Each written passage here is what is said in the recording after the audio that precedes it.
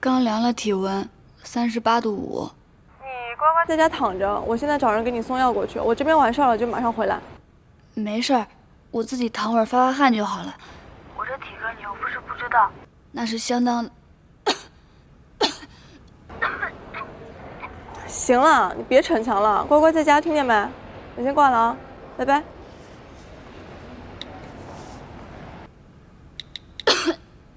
唉，想不到我这万年不倒的铁人也会发烧，都是那个姓魏的折腾的我，这什么时候是个头啊？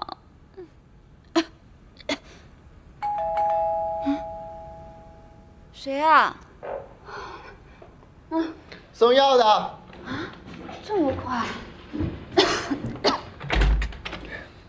菲菲不在，我替她送。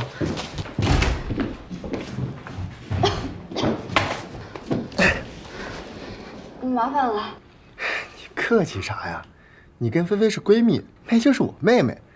哥哥给妹妹送药，还不是天经地义的。你看我这感冒挺严重的，别传染给你了。要不你就这么严重的？哎，我看看，这么烫的，不是你躲什么呀？我又不能吃了你。这药也送到了，你赶紧走吧。着什么急呀？咱俩还没好好聊过天呢。高阳，我是看在你是菲菲男朋友的份上才让你进来的，你最好放尊重点。你装什么呀？你跟卫青那点事儿，谁不知道啊？跟我在这玩清纯呢。你别胡说。我胡说？你敢说你跟卫青没事儿？你说你都跟了卫青了，不妨再跟我，我条件也不差呀，要脸蛋有脸蛋，要身材有身材。我警告你，我的忍耐是有极限的。如果你现在走，我就当一切没有发生过。你要是再敢靠近一步，就算是菲菲的面子也保不了你。哎呦，我还就喜欢你这股凶狠劲儿。你要是顾及菲菲呢，没事儿。我甩他呀，也就一个电话的事。是想清楚了，别等我缓过劲来有你好看，卫青也不会放过你。现在承认了吧？你说你跟卫青就可以，我碰几下就不行。是，我是没他钱多，不过男女这档的事儿也不是看谁钱多吧。我比他年轻，体力肯定比他好啊。无耻！你这样菲菲会难过的。他知道了又怎么样？女人知道这种事儿，一般都只会怪到女人身上，不会怪到男人身上。是，你跟她闺蜜是做不成的，不过能跟了我。不亏，更何况现在菲菲正拿着我的卡在大商场采购呢，她跟我就是图钱，你还真以为她有多用心呢？高阳，菲菲，你不是在逛街吗？是啊，想买的包断货了，就提前回来了。怎么，没想到吧？我偶尔也是会给你省钱的。你还准备在人家身上待多久？哦。菲菲，我跟你说啊，我们就是闹着玩的，你别当真啊。闹着玩，手都快伸别人衣服里去了，你跟我说闹着玩？你平时和女生都玩这么大呀？还是说这是你给女朋友的闺蜜特别的福利？这我也不想啊。哦，是周氏，就是他设计勾引我。哎，我跟你说啊，他发烧就是借口，他就是想找机会跟我亲近。你放！菲菲啊，你这个朋友真的很有问题。我一进门，他就缠着我，非说自己发烧走不动路，要我把他抱到沙发上去。我勉为其难抱了吧，哎，他还不撒手，硬是把我往沙发上拽。这我有什么办法？我也很绝望啊。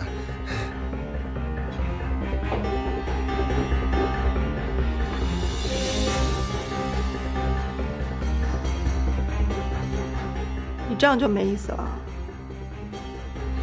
菲菲，你不会真的相信他说的？那可不，我可是他正经男朋友，不信我，难道还信你这样？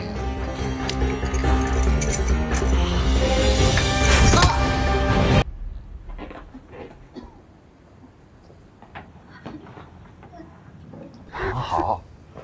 你这是想把我催熟，还是要把我做成菜包饭呀？不舒服吗？我看电视剧里都这么演的。算了，捂一捂，多出点汗，好得快。那个，菲菲她怎么样了？还在房间呢。虽然她打了高阳，但对他还是有感情的。这次对他的打击应该挺大的，都怪那个混蛋高阳。你先管好你自己吧。你是不是有什么话要跟我讲啊？那你说吧，反正我现在这个状态，你说啥我也打不着你。你为什么这么累啊？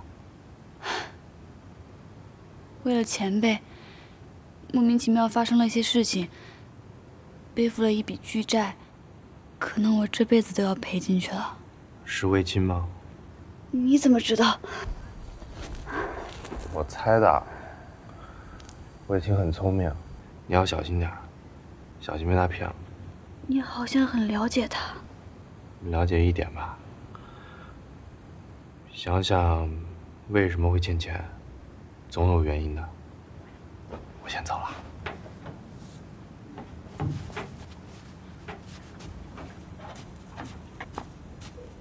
我为什么会欠钱？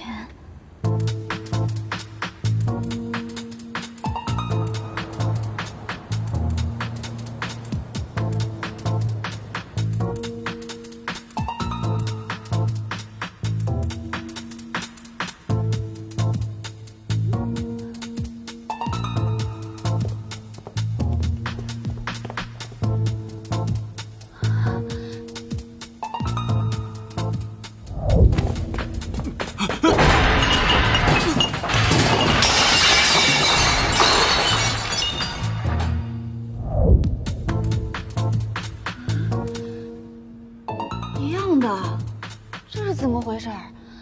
不是之前都被我打碎了吗？怎么还会在展馆里展出？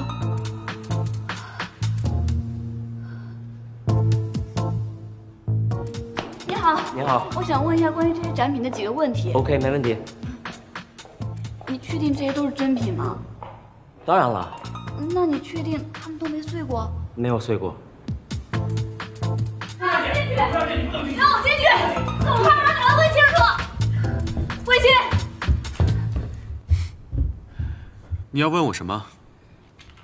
这是我之前在收藏室打碎的所有东西，你特意发照片给我，你还记得吧？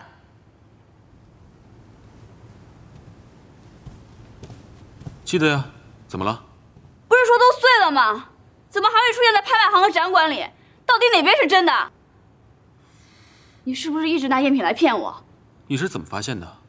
我上网查的，没想到刚好看到有瓷器在参展，要不然我还不知道你骗我到什么时候。不错嘛，还不少。你到底哪句话是真的？你知不知道我这些天怎么过的？你这是欺诈！我可从来没说过你打碎的那些是真的，是你一时慌了神，自己挖坑自己跳。那你就眼睁睁的看我往坑里跳啊！你知不知道我这些天是抱着多大的勇气来还这笔债的？你这样打乱别人的人生有意思吗？我让你道歉！我从不道歉。什么？如果这件事情要是再来一次的话，我还是会这样做。就算没有这个理由，我也会找其他办法把你绑在我的身边，因为你对我而言很重要，所以我必须这么做。当然啊，过程当中可能会损害你的一些利益，但是我会通过其他方式来补偿你的。神经病吧你！不是所有的事情都要顺着你的意的，不管我对你来说有多重要，总而言之，我不愿意。你到底在不愿意些什么呀？我不愿意就这么有名无实的跟着你，像个任人摆布的玩具。我有自己的人生要过，我有自己喜欢的人，我不要和你搅和在一起。哦，原来是这样啊。其实除了最后一句，我基本上都猜到了。既然你不想做一个有名无实的玩偶，那我们就让它变成事实吧。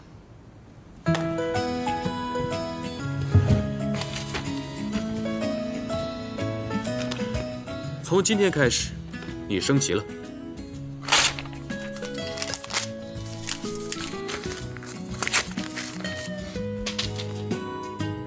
做我真正的女朋友吧，周氏。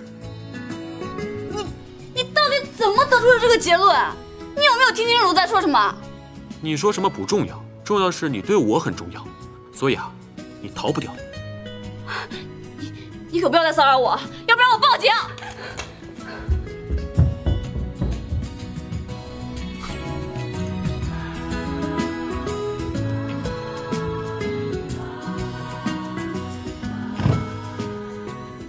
从明天开始，车不用跟了。哦，对，通知那些娱乐媒体们，不要再报道这个绯闻了。好的。那周小姐那边要一切恢复原状，你真的要放手？你觉得我会这么做吗？我明白，我一会儿叫你去办。